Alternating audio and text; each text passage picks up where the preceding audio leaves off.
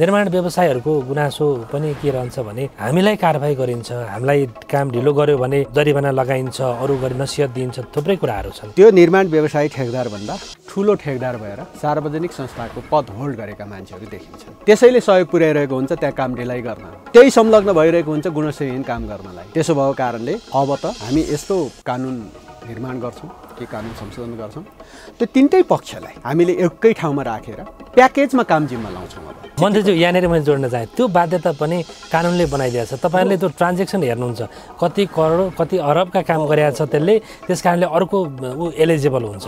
हाम्रो कानुनमै डिफेक्ट छ र कानुनमै भएको डिफेक्ट प्रयोग भएर हाम्रा निर्माण क्षेत्र लथालिङ्ग भयो। निर्माण क्षेत्रमा लाए मान्छे भन्ने शब्द सुन्न साथ, फलानु भन्न साथ गर्वले शिर ठाडो हुने र राज्यले तकमा दिने ठाउँमा उहाँहरू आउनु पर्यो।